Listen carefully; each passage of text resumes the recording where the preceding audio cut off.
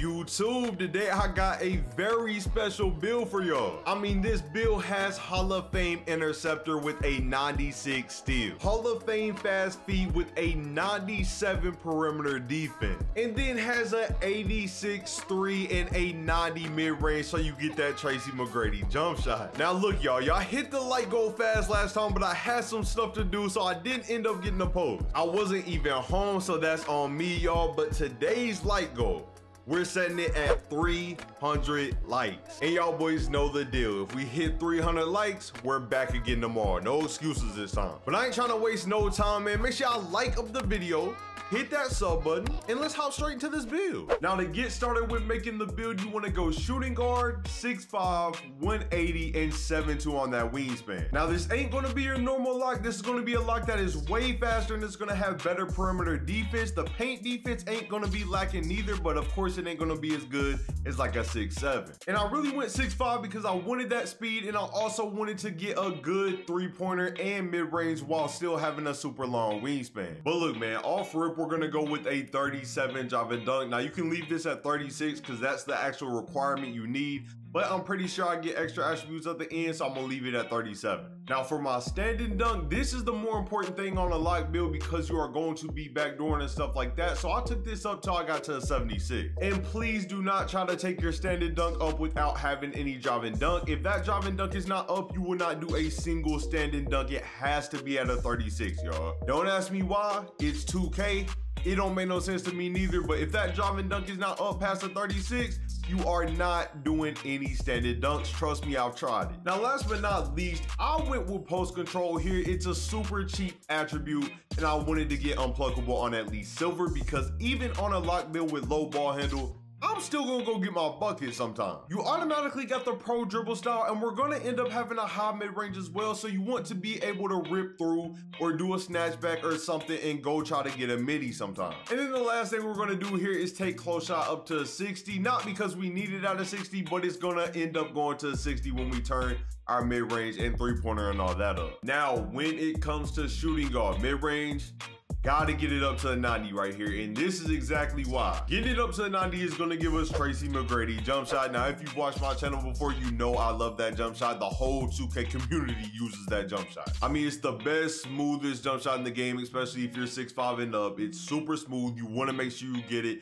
and this also gives you ability to get all these shooting badges, y'all. But not only are we getting a 90 mid-range, we're going to get us a 86 three-pointer as well, and that's gonna give us silver agent threes along with that limitless range badge on bronze. Now, honestly, if you only play park, you don't really need limitless range on a lockdown, but if you play pro-am or rec, it does do good to have limitless range so you can actually extend the floor on the half. And look, y'all, a 90 mid-range combined with the 86 3 combined with Tracy McGrady jump shot, you are not going to be missing. I'm pretty sure I shoot 75% from 3 in the rec, and I think like 83% from 3 in the park on this build. Like, it's crazy. And then lastly, right here, you don't have to put this up, but I did. Like I said in my last video, I like to be the one to shoot the free throws because I know I can green them. It's super easy and it's extra points, so I'll go with a 99 free throw. Now, when it comes to shooting on this build, you're mainly going to be catching shooting clearly because you are a lock, and for that reason, you're probably not going to miss. You should be shooting a minimum of 65%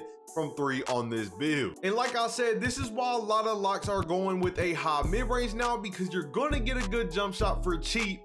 And y'all see what I do, man. Every catch and shoot, I am greening that thing. And you can also fade from midi. That's something I haven't did as much, but you can do that as well. Now for my ball handle, we end up going with the 42 right here. And I'm gonna go ahead and show y'all for my speedboot ball, we end up going with a 43. Now, this really ain't for any certain reason, but other attributes are gonna get pulled up when you put your pass accuracy up. So we're gonna put this pass accuracy up to a 75. And you honestly just wanna have some kind of speedboot ball, just a little bit at least, because you don't wanna be super slow and stuff on the break. Like, you'll see some lockdowns, they'll get a steal, and when they start trying to run with the ball, they are moving in slow motion. At least when you got a 40 something, you're gonna be running a decent amount faster than like a 25. And honestly, if there's anything you would like to take down to get pass accuracy up to a 77, that would make it a lot better as well. 75 of course is fine, but if you get that 77, I don't know really what changes with it, but 77 is golden, y'all. Now for the defense, we're gonna start off with a 70 interior, y'all. Nothing too crazy, but that's gonna be plenty in 2K. And then my two favorite stats as a lock, I went with a 97 per rim, and this build moves so fast, y'all.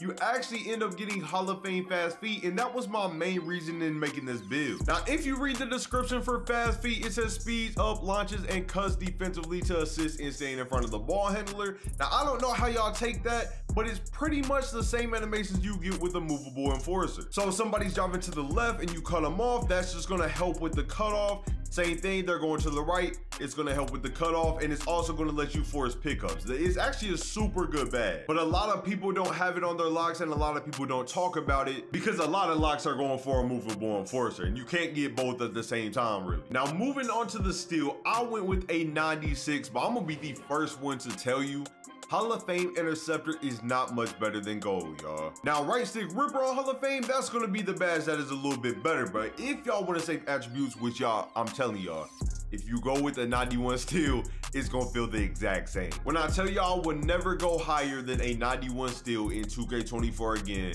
91 still is the cutoff. There's no reason to go higher. But since I went with the 96, I'm gonna leave it like it is. It is still good. It's just not big enough upgrade for the amount of attributes you gotta use. Now for the block, we are going with a 72. And like I said, this build is not lacking on interior defense at all. The perimeter is just so good that it outshines everything else because you absolutely lock up on that perimeter. And the defense don't stop there neither, because we are going to get a 72 defensive rebound and a 63 offensive rebound. That's why I'm saying we have absolute max defense on this build pretty much. Like, the only other thing we can do is go with the 99 steal and get Hall of Fame glove, which would be lit, but it's going to take way too many attributes, and a 97 perimeter might as well be a 99 in this game. Now on defense, there really ain't much to say. Y'all know what the build is going to provide. I'm in every single lane, and the only reason I say a 96 steal ain't worth it is because you can do all this with a 91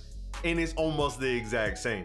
Now, I don't got any clips of me contesting people and stuff like that because this just ain't something that I clip, but you're gonna get crazy contest on this build.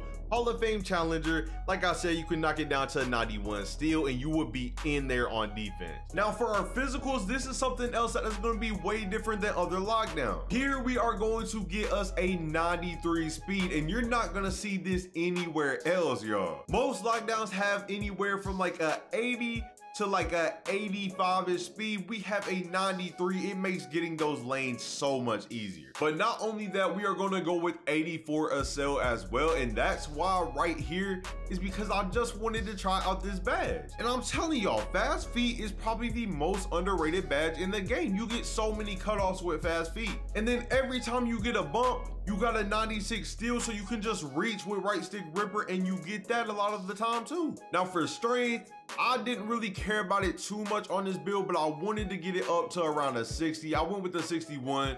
The cleanse badge really, it's not very good no more, but I went ahead and threw it on gold. Now it calls you a two-way 3-level threat because you're a good scorer as well, but this is a perimeter lockdown right here. I had to name it that because you are literally locking down everything on the perimeter. But yeah, y'all, that's it for me. Let me know what build y'all want to see next. There's gonna be way more gameplays here soon. I know I've been doing a lot of build videos here recently, but I'll be having some full gameplays coming with these builds soon. I appreciate y'all boys watching. Like I said, let me know what build y'all want to see next, and I'm out. Peace.